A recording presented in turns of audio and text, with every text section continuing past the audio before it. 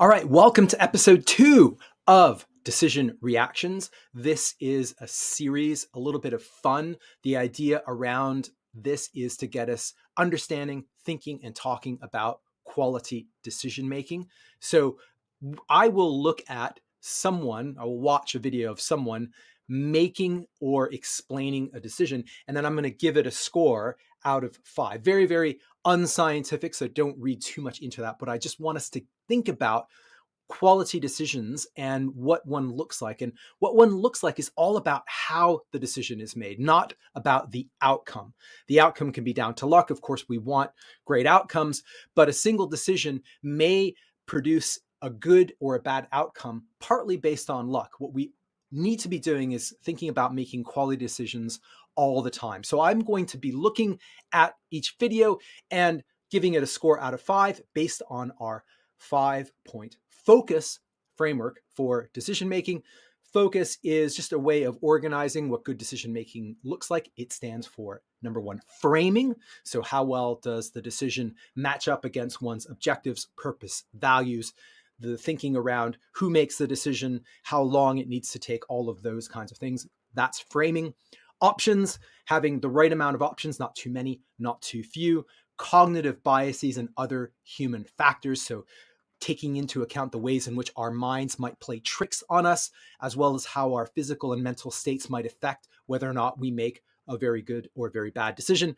Uncertainty is what the U stands for. So that's all about thinking probabilistically, the risks, the assumptions, all of those things, the likelihood of things working out or not. And S is selection, so choosing the right option and then moving into action mode. So this episode is entitled Take the Money and Run, and we are going to look at a decision from the world of art. All right, so I mentioned that this edition of Decision Reactions comes to us from the world of art, and specifically it comes to us from Denmark, and from an artist by the name of Jens Hanning. And you may have come across this, but he was commissioned a couple of years ago to produce a piece of work very similar to pieces of work that he did in the past, in which he framed banknotes. And this was meant to be a commentary on wages. And what Jens did was he turned around and to this museum delivered a couple of blank canvases. So the piece of the work is called Take the Money and Run.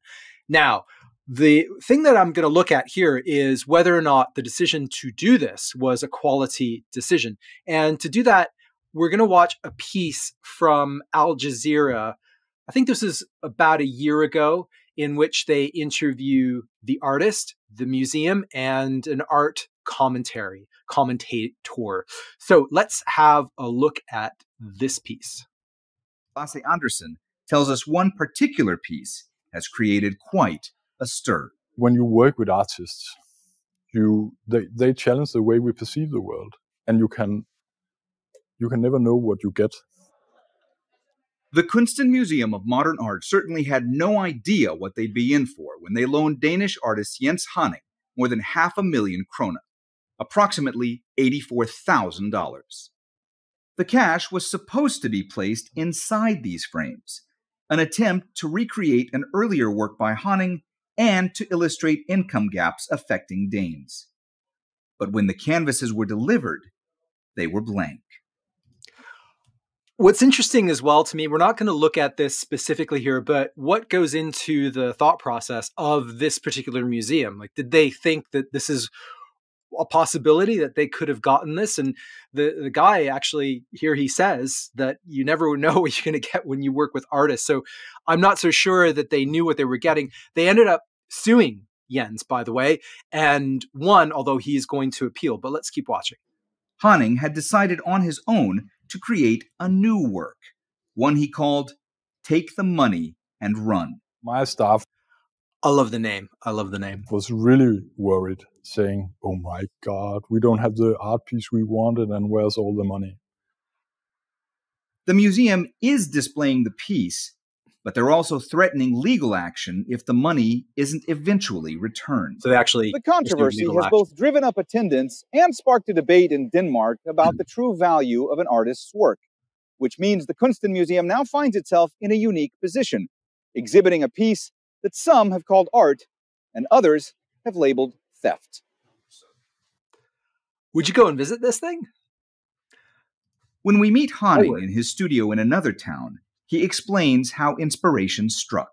You do something about an average Danish income. Why don't you do something about your own situation?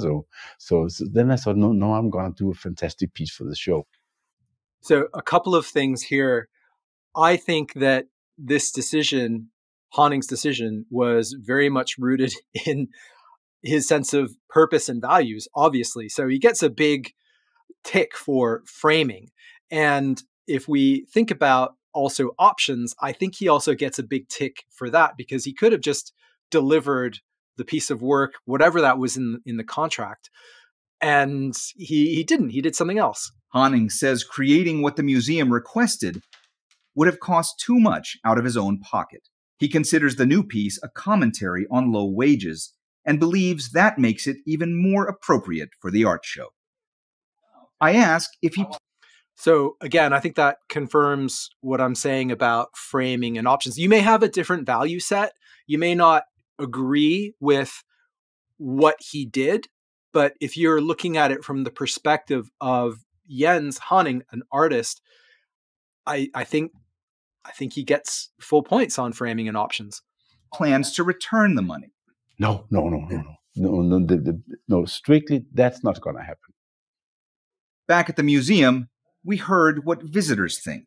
So he's not going to return the money. In fact, I also found a very interesting piece that I will link into the show notes from NPR. So he says that he knew that he was breaching contract. So he says it is a breach of contract, and breach of contract is part of the work. So this whole act is the work of art. And I think that is a work of art. Again, you may have a different view of that, but it's an act of art. Don't really see any evidence of cognitive bias, of understanding cognitive bias, but let's keep watching. Brilliant. If someone gave you a lot of money and asked you to put them on a painting, wouldn't you be tempted? It doesn't seem like an art to me if it's totally blank. An argument that won't be settled anytime soon, as viewers continue to ponder how one piece can seemingly be as conceptual as it is literal. Mohammed Jamjoom, Al Jazeera, Aalborg, Denmark. It's a piece as conceptual as it is literal. So again, I do think that if we think about the purpose and the options, and then, S for selection, he went out and did the thing. So he gets full marks there too. Let's bring in James Rushing. Daniel, who's an associate teaching professor at the University of Washington. He joins us now live from Philadelphia. Good to have you with us. It's a great publicity stunt. Everybody's talking about it, but is it art? I think it is art, and I think it's a wonderfully provocative piece. That's a very important piece in the contemporary art scene. I think that what Haning is doing is he's calling attention to the underpayment of artists, and I think even more provocatively, he's demonstrating the hypocrisy of certain kinds of art institutions within the art world, like art fairs and museums, that can be critics of capitalism on the one hand and yet underpay artists on the other. Yeah, that's an interesting debate. He does here say that it was about criticizing the payment of artists.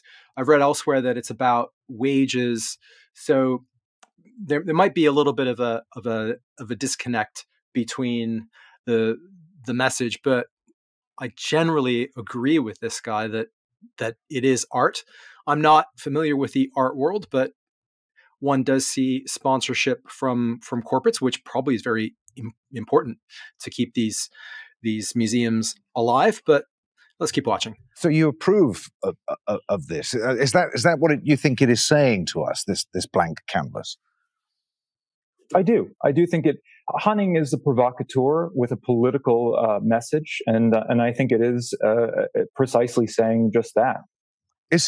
He's a provocateur, political message. Again, very well framed, alignment with values. So I'm going to kind of bring it back and wrap up this particular decision reaction. I think framing, full marks; options, full marks; cognitive bias, didn't really hear or see very much there about that. I don't really know what the specific and detailed decision-making process was. So I'm going to just give Jens a half mark out of 5 on that.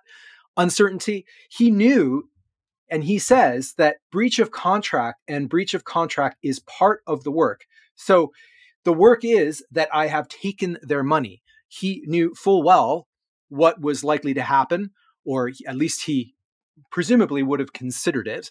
And he's been sued, and now he's going to appeal. And at some point, I guess some judge in Denmark is going to have to rule about whether or not this was art. That'll be very interesting to watch. But we've heard and seen how much attention this has gotten. So there's some benefit. Perhaps he would have taken some inspiration from other cases like the one here in Banksy. I'm not really sure. Is this art? I think it is, but maybe you don't. That has little to do with whether or not his decision was a good decision. So again, I'm going to give him full marks under uncertainty because I think he did know very much what he was doing. And selection, he did the thing. Now, I also came across another article where he says, I encourage other people to do that. I do not encourage you to do that. Jens Hanning has got huge cojones to be able to do this. And he is an artist. 99.9% of people who are thinking about taking the money and running, not really a good idea. So, to me, the uniqueness of it makes it art. He gets a 4.5 out of 5 in terms of decision quality. Let me know what you think. Is this art? Was this a quality decision? Any other thoughts that you have? Would you go and visit this piece of art? All that good stuff. Sign up for updates from the Decision Making Studio and get our free primer on the Focus framework. Bye for now.